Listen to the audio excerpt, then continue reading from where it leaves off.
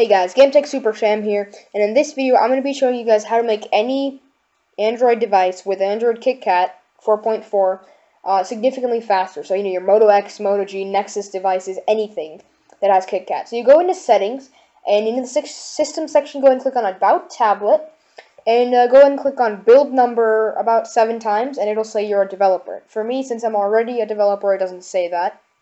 But after you click on it 7 times, go back to settings. And under system, you should see another, sorry about that, I accidentally did that. You should see another bracket that says developer options. Go and click on developer options. And once you click on developer options, it'll give you a ton of things where you can completely customize your device. I mean, the animation speed, everything.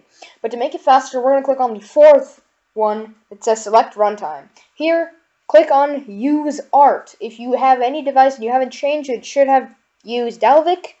But go and click on to change art. It'll give you this pop-up. Click OK. I'm not going to because I'll lose my footage since it reboots it.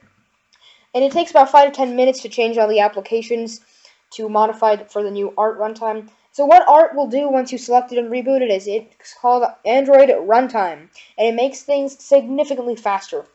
Boot up time, loading applications is significantly faster. Just clicking on things. Multitasking, like I'm about to show you, is significantly faster. Just clicking on, if you have multiple apps open, switching between them, just way faster, and especially opening apps. Now, it may, like I just did there, it may be a little longer and a bigger installation file when you install apps from the Google Play Store, like any new app. However, opening apps and just doing your normal daily stuff, like web browsing and gaming, not necessarily gaming, but web browsing and opening apps will be way faster with art enabled. However, some bugs, like you just saw there, are that when you're changing the orientation from landscape to portrait, it is kind of laggy, and some studies have shown that art does not manage RAM as well, but if you're on a high RAM machine like the Nexus 7 I have, it shouldn't be a problem.